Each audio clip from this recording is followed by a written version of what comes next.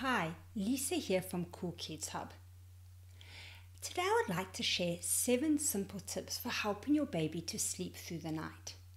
Now, if you have a baby or young child who's not sleeping through the night, don't worry, you are not alone.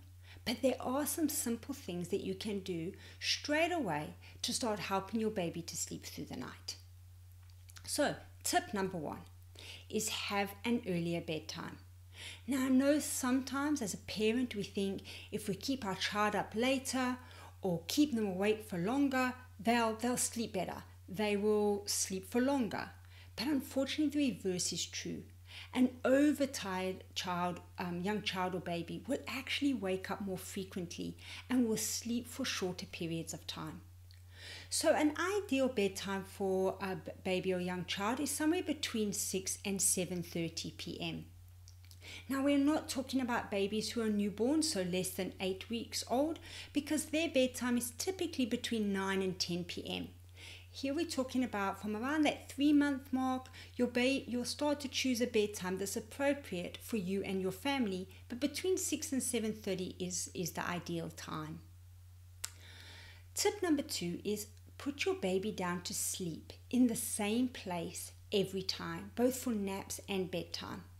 Now, I know this isn't always possible for naps, especially if you have other children and family commitments, but where possible, try to put your baby down to sleep in the same place every single time.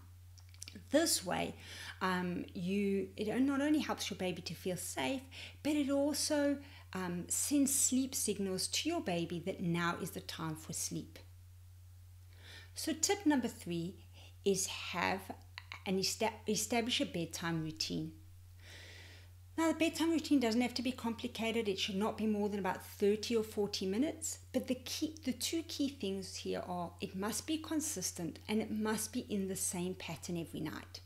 So a bedtime routine could look something like have a bath your baby, give them a gentle massage, dress them in their pajamas, give them a final feed, and then a little bit of read a book or a lullaby, and then down for bed.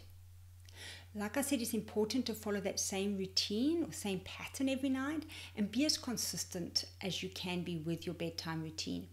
Again, this helps to send signals to your baby that now is the time for sleep.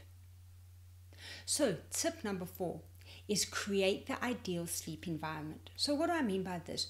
You want to have an environment that is cool, dark and quiet. Now, if you've got a young child, so maybe past the baby stage and you're worried they don't like sleeping in the dark, at least try and keep the lights dimmed or put a night light, a small little night light in the room.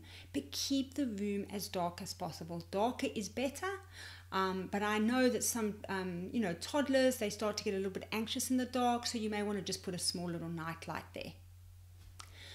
Tip number 5 is don't let your baby fall asleep whilst feeding. Now, this is a big one, but also probably the trickiest one, because often when we're feeding babies, whether it's bottle feeding or breastfeeding, those little eyes tend to droop and they go to sleep.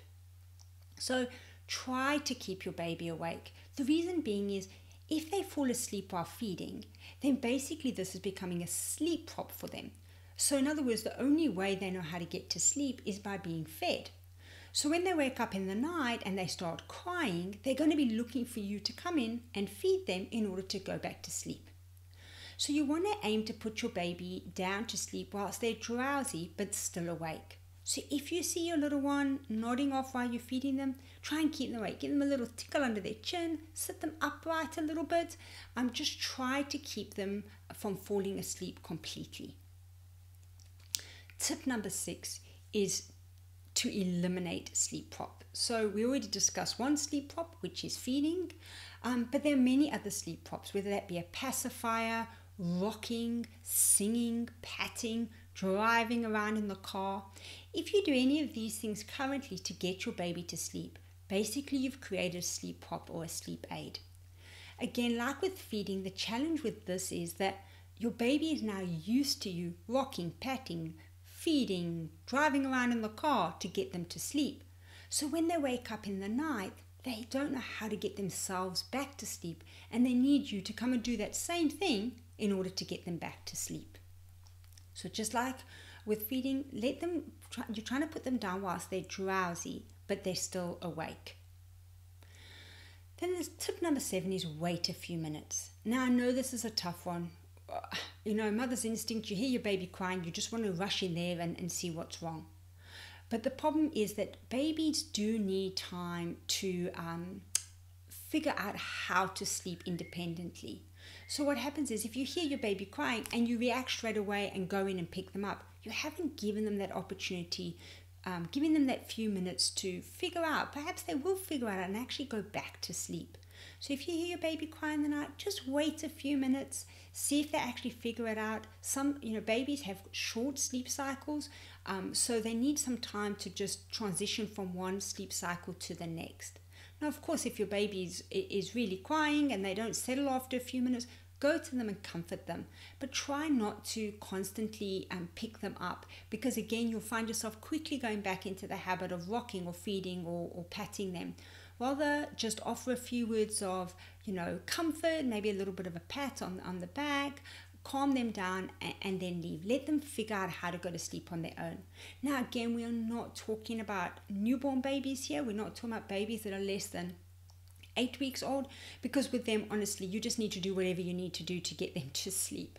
But try to create these good sleep habits from day one.